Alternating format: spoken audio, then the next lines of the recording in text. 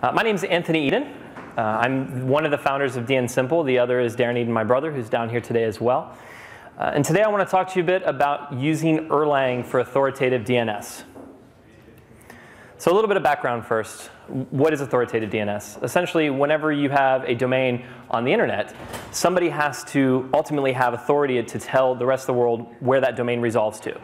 All right? And so authoritative DNS is all about being the authoritative provider of that DNS data. Another piece is resolvers. So those are the recursors that go out and actually try to determine who the authority is and then return data from the authority.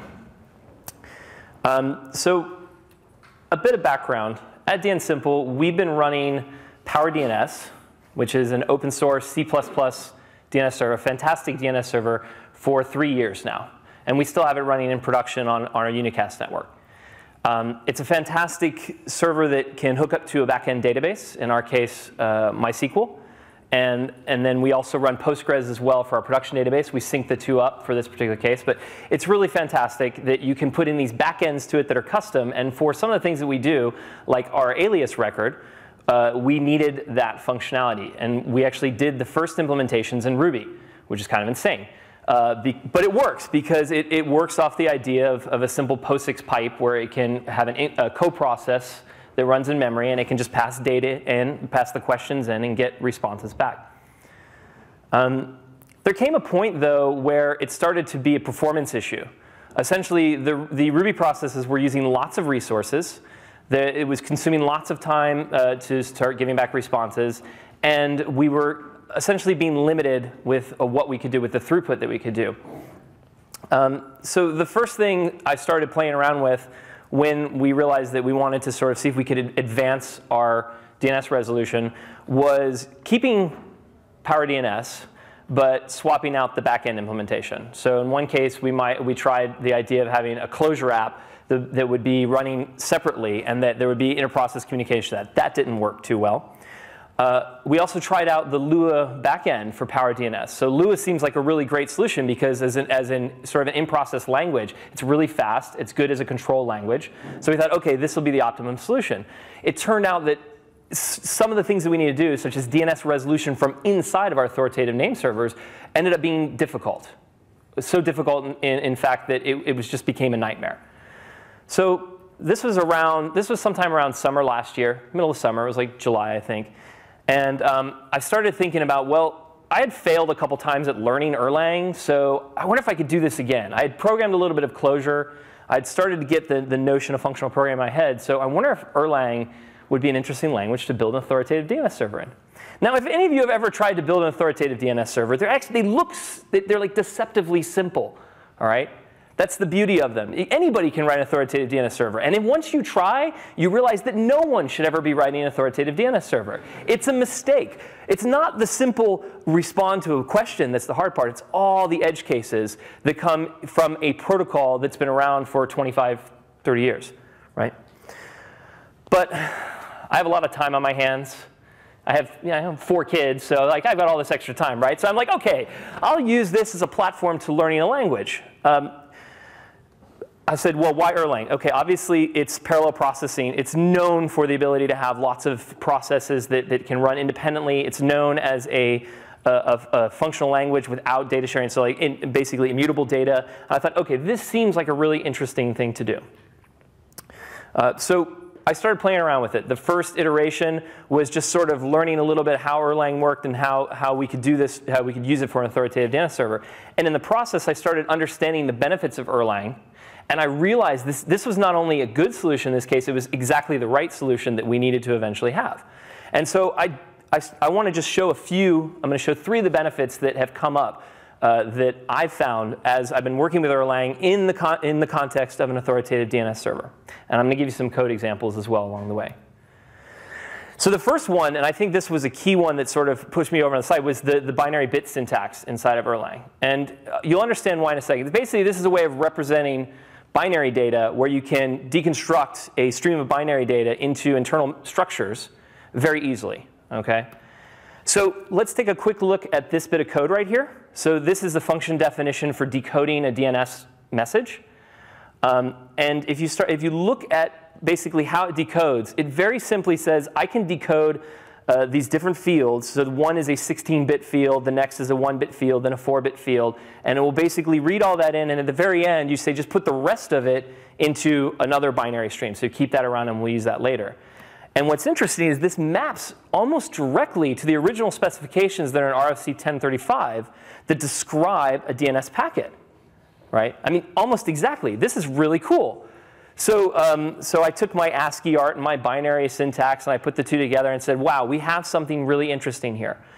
If you actually look at this right now, you see that it has everything listed out, even down to the variable names are almost exact, with slight difference because for example, AN count is actually ANC, which is the answer count.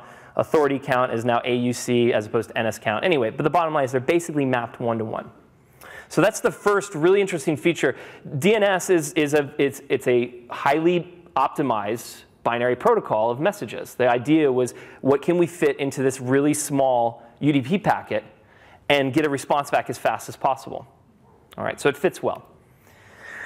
The second thing that's fantastic in Erlang, and as I started to explore more, I started to realize that when it comes to design of program flow, and it comes to actually dealing with lots of variety in the data that's coming in. So a data is some sort of piece of data that's structured similarly, but then is treated differently, like subsections of the data are going to be parsed out differently depending on the type of data. Well, pattern matching is a great match for that.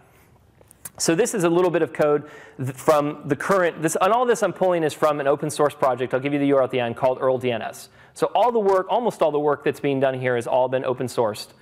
So you can see all the code later as well. So in this example, we see two functions that are essentially the same. They take the same number of arguments. In this case, it's a list with 4 items in it. And it decides which function to execute based on, in this case, one of those fields. And it's the second field in that list. So the first one says, I have an A record. So the type comes in as a binary string, an A record. And this is taking incoming JSON data that's a representation of the zone, and it's turning it into an in-memory structure that we can store and access quickly later on. And so it says, well, in the case of an A record, it's an IP address. So let me parse that out. Let me turn that binary into an actual, or like parse that address, which is a string. It's a binary, it's a bit string, and turn that into whatever Erlang's representation is of an IP address in memory. And then let me construct the rest of the record structure in memory. But if, on the other hand, it's a CNAME record, which is the second form, then that function will get invoked. And so essentially, when we're dealing with all these different record types, it's just a series of the same function with a slightly different signature that's doing the pattern matching based on the type. And this is a really great way to sort of say, I have a list of transformations, or not a list of transformations, but I have a bunch of different data coming in, and I want to do different things based on some parts of the data. In Erlang, that's extremely easy. So this was a powerful feature of Erlang that sort of starts showing in the design of how Erlang applications work. The third piece, which was extremely interesting, and this one is, I think, ultimately the most important part of Erlang, is processes and OTP. OTP is the Open Telecom platform, but think of it basically as a way that describes how to build applications that can run in parallel. It's how to build it defines the generic part of a service, and you define the specific parts of the service. And as an example, well, first let me talk about the flow of this. So essentially every service in OTP goes through these 4 steps. Essentially spawns a process. And when I talk process in this term, I mean processes in the Erlang VM. The Erlang VM can have lots of processes running in parallel. This is not OS processes. The Erlang VM takes care of spreading out these processes across the cores in your machine. So all you're dealing with is inside of the Erlang world, and it manages all of the process communication inside the VM and between those cores, and potentially distributed across many nodes, not just the local node, but across other nodes as well. It then initializes that process, and then it just sits there and receiving data, so receiving messages, essentially, until finally it exits out. So that's the standard life cycle of an OTP process. As an example, I want to just show you the packet cache. So inside of an authoritative DNS server, you're going to get a lot of the same questions over and over and over again, and the response isn't going to change. So within, say, in our case, our packet cache has a 60-second time to live. It's configurable, but I'm going to stick with the 60-second one. But within that 60 seconds, you may receive the same query over and over and over again. It doesn't make sense to go reprocess to get the answer again. We want to cache the entire question that came in and just give back a cached answer. So that's how the packet cache works. So here's a little bit of code. This is going to be the most complicated bit of code, and then I'll start talking a little bit about optimization, some of the things we had to do. So this is an example of a simple OTP process. A module just says this is the namespace that I'm working in. All the modules inside of Erlang are flat. And then you have the behavior, and this is a generic server. This is basically just a generic process. It can respond to both synchronous and asynchronous messages. All right? Then we export the function calls that we want to make public. So these are the calls that you actually call on that module. The start link just says, hey, start up this process and have it running.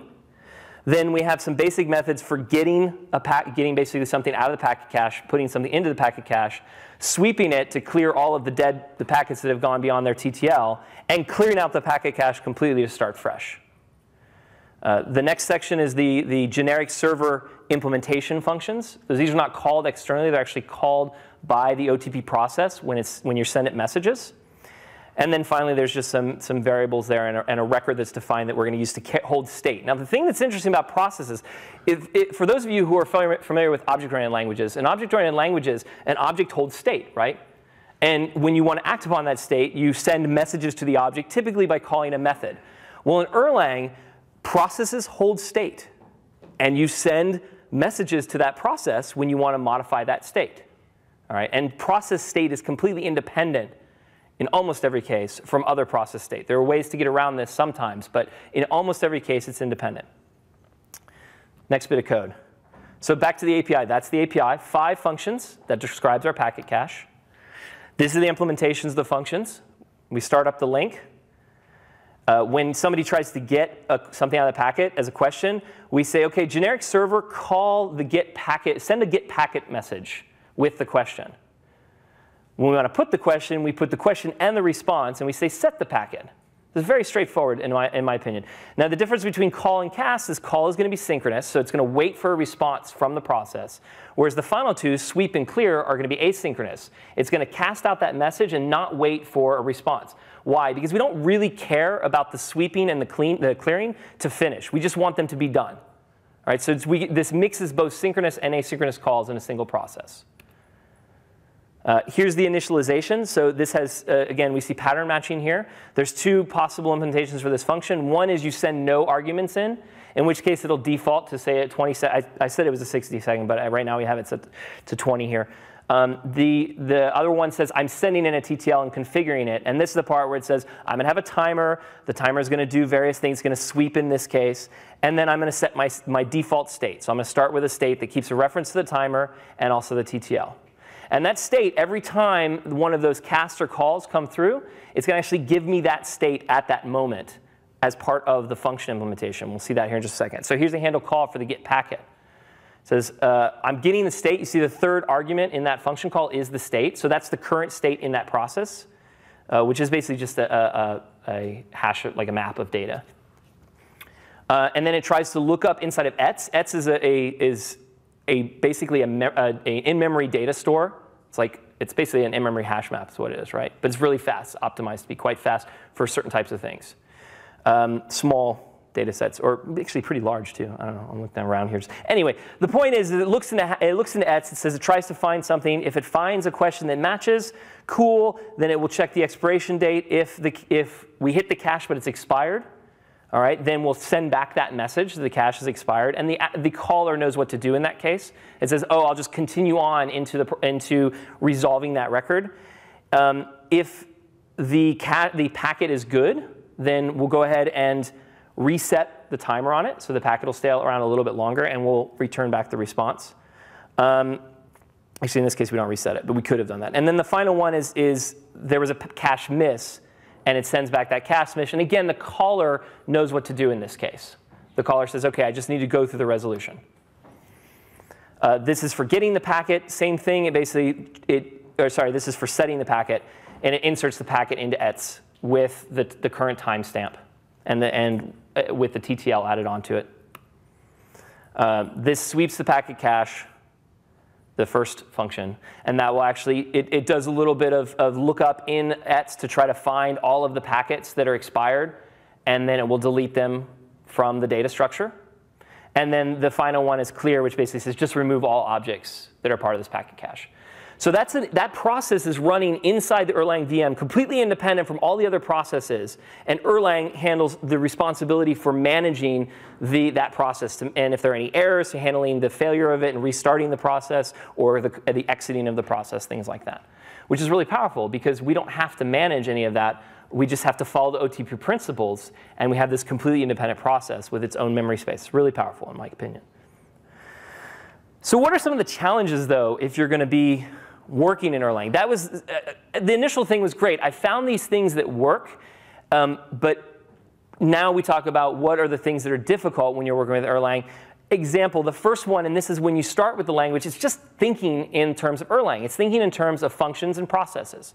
And if you come from a language where you have object-oriented syntax, or you have procedural syntax, it's going to be strange that you always have to pass the state through a function. There's no shared state anywhere. All right? So when you call a function, you need to give it everything that it's going to work with. And it will give you everything back that's the resulting transformation of whatever the end result was of its calculation. And transforming data versus updating data is hard to get used to at first.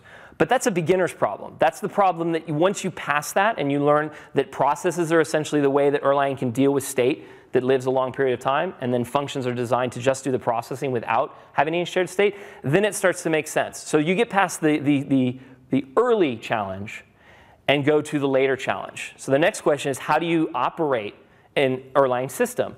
The reason that becomes a challenge is because Erlang systems are essentially this entire OS for applications that sits on top of your existing operating system. And it has an entire tool set that's designed to work with it explicitly. And it doesn't necessarily work with the standard tools like top that you might be used to in, say, a Unix environment.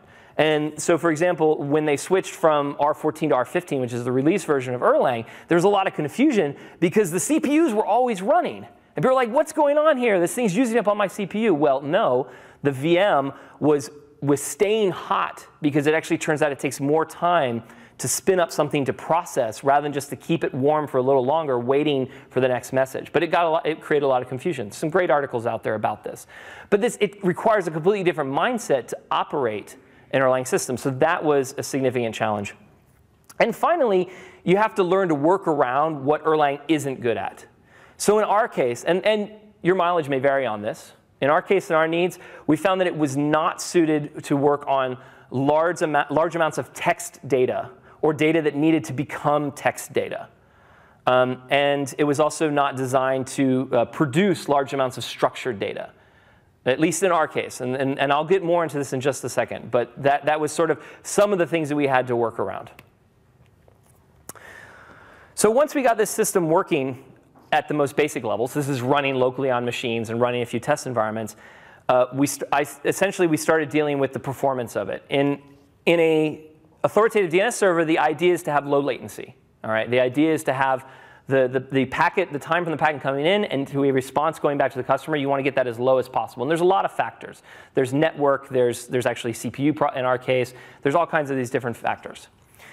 So I'm just going to give you a few of the things that the performance tuning that we did. And when I say we, I wasn't alone on this. Darren helped me out a lot on this as well. But these are a few of the things that we had to do.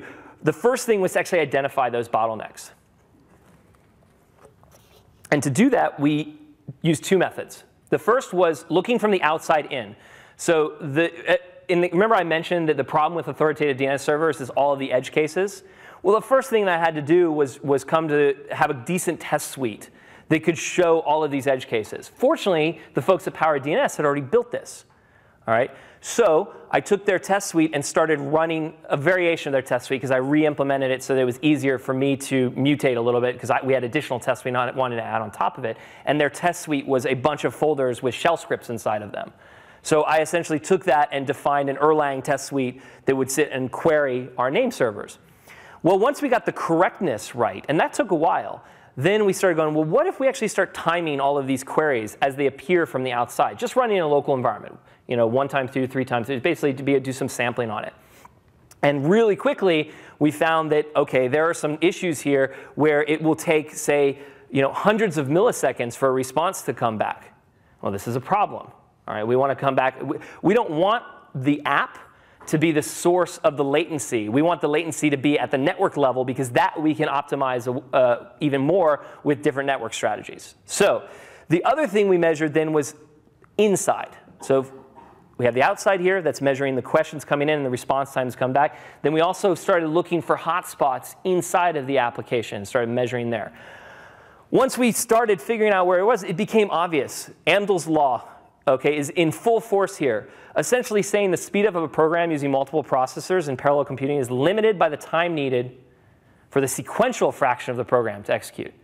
All right? And in our case, at the time of when I started building this, the sequential portion, we had to figure out where it was and push basically try to get everything out of that, so that was responding in the shortest time possible. You want to minimize the amount of time spent in that single process, and as soon as possible hand off the request to a process that can operate in parallel fashion. Now, the thing that's interesting is you have to actually be aware that the handoff becomes a factor in the performance. And in fact, at very small times, the actual timing of the handoff becomes a factor in the performance. So all these things play into sort of optimizing this system for best performance. The final thing was garbage collection. It's pretty good in Erlang, but it can still be an issue. So if you're creating processes and then throwing them away, it's a lot of waste. And the garbage collector will eventually come in, and it will start causing problems. So that became a factor as well in the optimization. So where do we end up once we started to realize what these different elements were to optimize? So the single process is reading the packet out of the UDP port, basically. So prior to Linux 3.9, only a single process could read from a particular UDP port. So that was our bottleneck right there.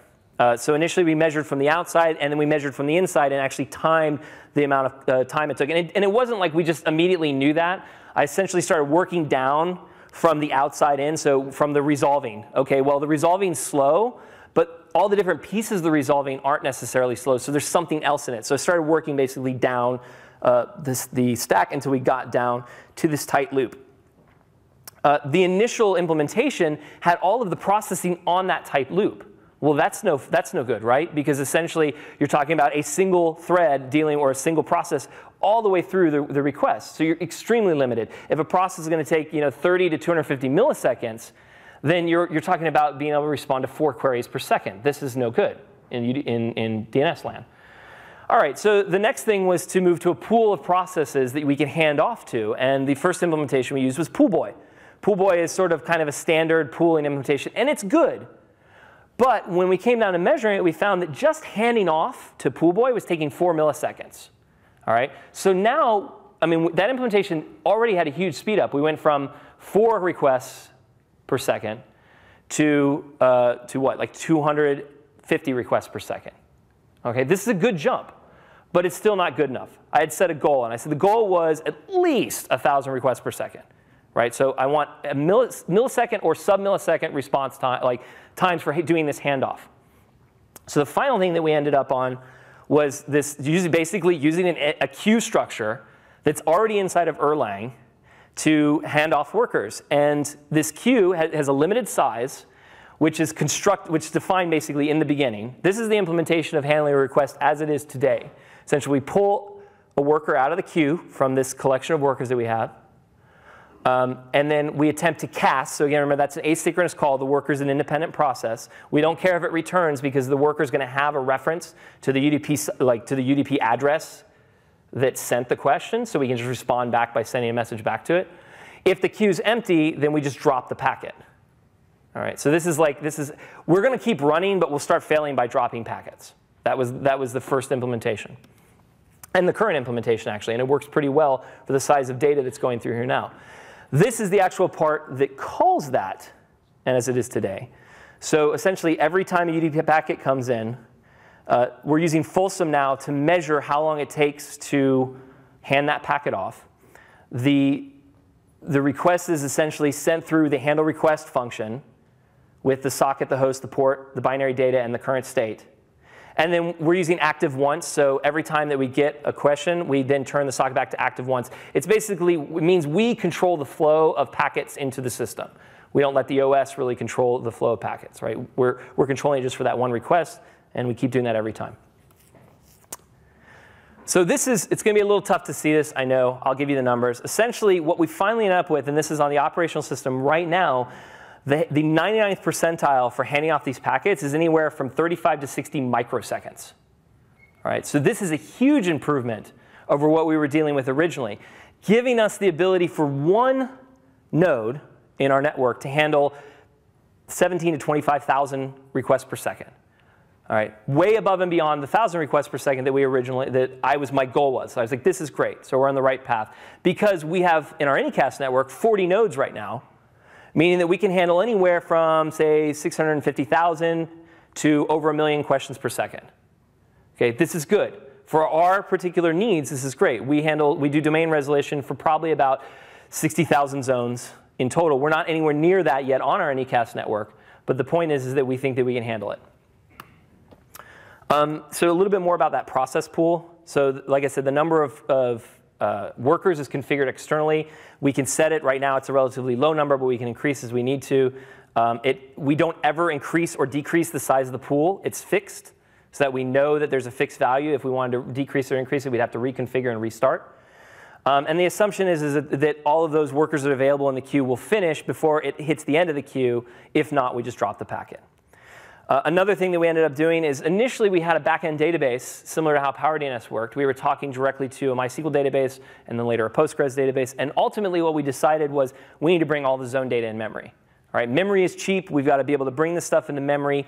And that way we remove all of the overhead required to call out to a database to determine if a record even exists. So now we do an in-memory cache.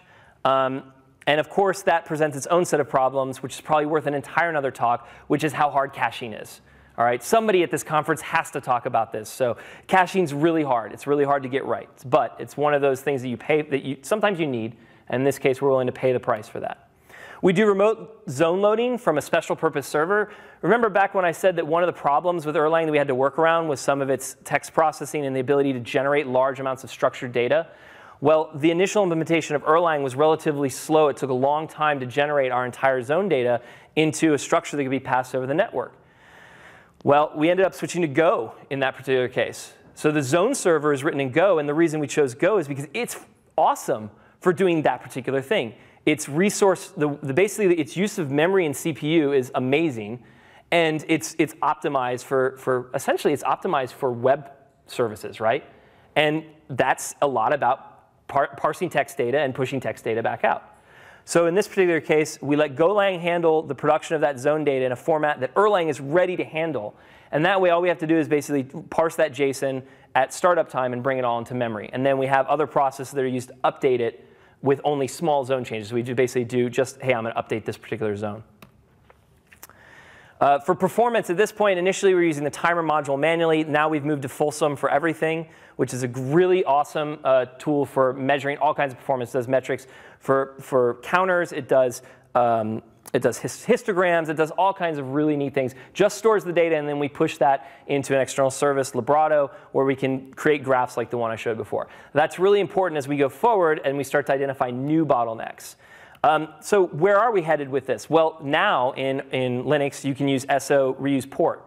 So this potentially it allows us to have multiple processes that are actually pulling from the same UDP port.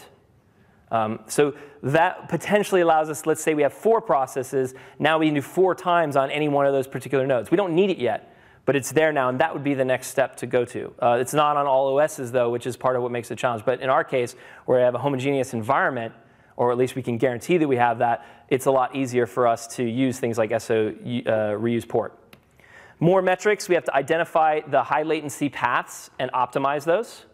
And then one of our big bottlenecks right now is startup on the Erlang side. When we load the zones for all of our zones into memory, it takes about 1.5 minutes to warm that entire cache.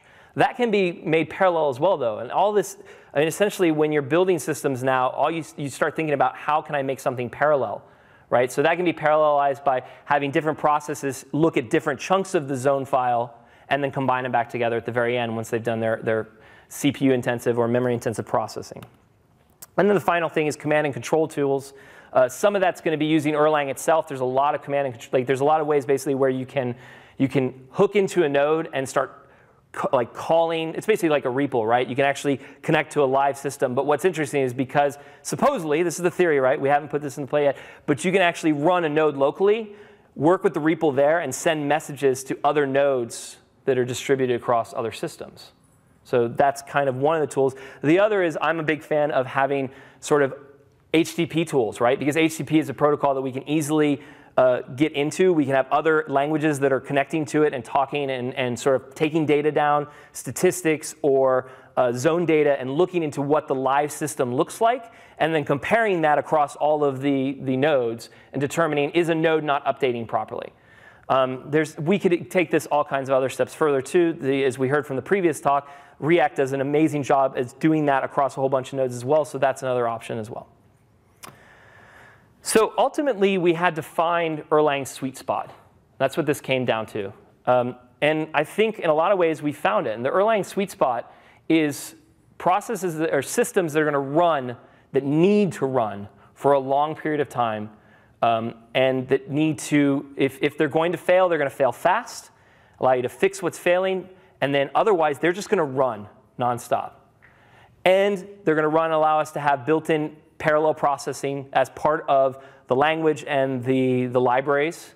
So all this is an important part of why we ultimately chose Erlang. And the decision has been a good one. It's not without challenges.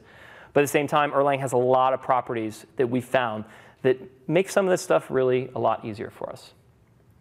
All right, and that's it for now. Before I end and go into questions, I'd like to mention, I don't have them with me right now, but if you catch me later today, I brought some nougat from, I live in France, and I brought some nougat from France that's made in a village right near where I live.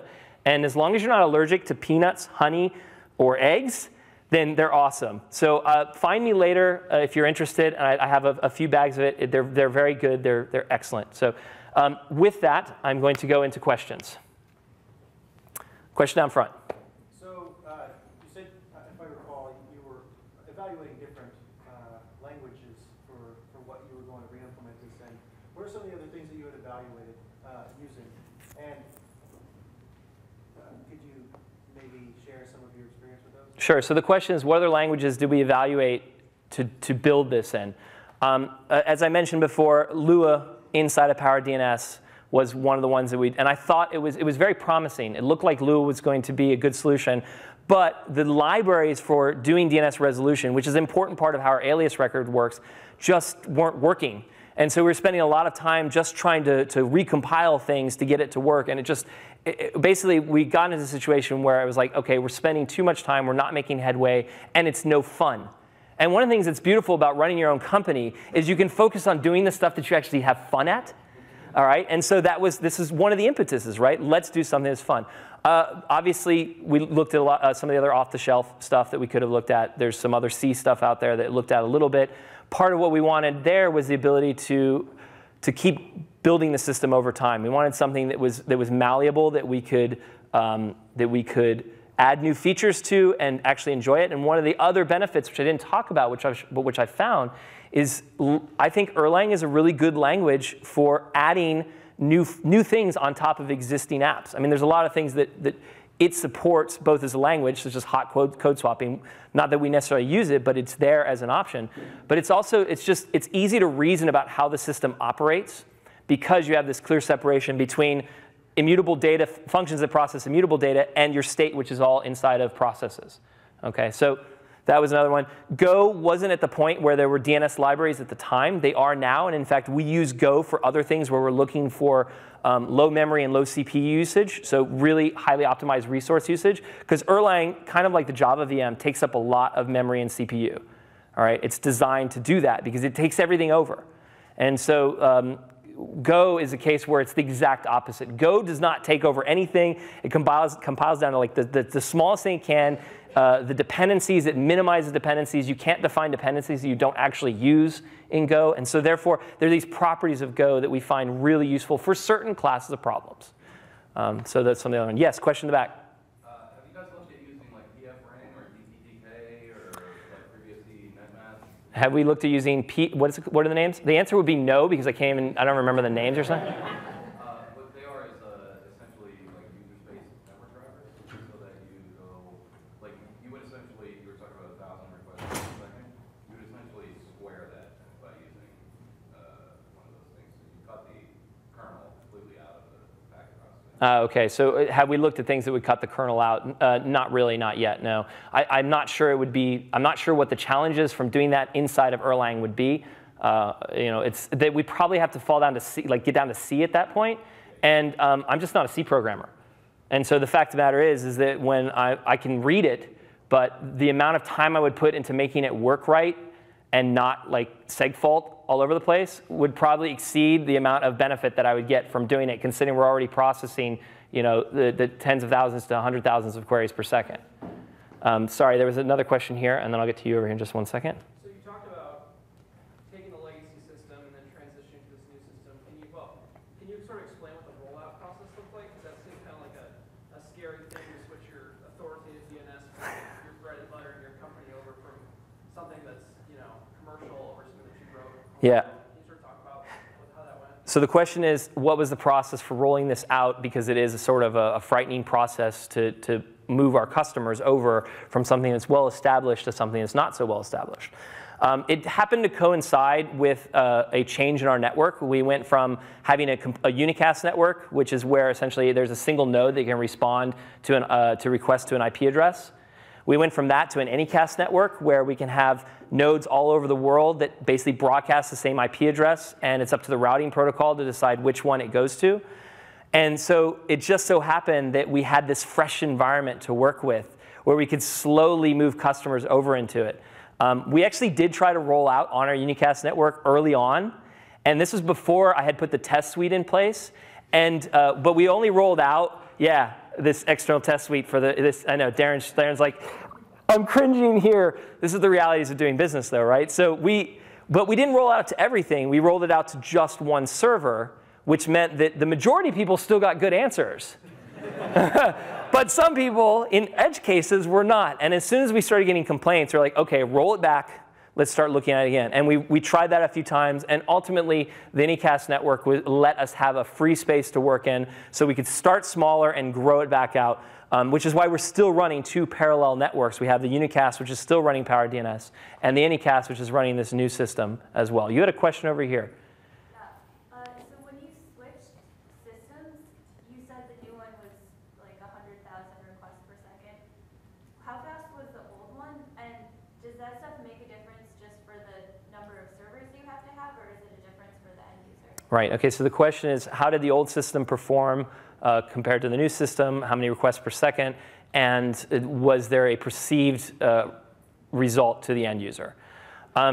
So the answer is that the Power DNS for all queries that you can respond to by a database query. So basically anything that's a simple response, it's very fast for. So it was doing thousands of requests per second without any trouble. All right, like the usage wasn't significant. It wasn't that was causing the problem. It was our customizations for non-standard records that was causing the problem. So when we switched over, the goal wasn't actually to have any perceived difference from the system. So we didn't want to make it faster. We just didn't want to make it slower. We didn't want to introduce new latency. We wanted to keep the levels at the same. And ultimately, we were able to do that. Then with the Anycast network, that's where we do the optimizations where the customers see a benefit, because now there's fewer hops to get to their name server. The name server responds in the same fashion, which is usually pretty fast, and then the data gets back. It's actually the latency between the resolver and the authoritative name server that's more of a problem. That represents the largest amount of latency, not the actual system running itself. Yes? Are you going to open source that test suite we were talking about? It already is, yes. So and I can't remember if it's under my name. So I'm A. Eden on GitHub, and the company is Yeah, it's under Aetrion. Do we move OK, so the test suite, erl-dns is already under Aetrion. Aetrion is AE. In fact, let me move on to here just so you can see this.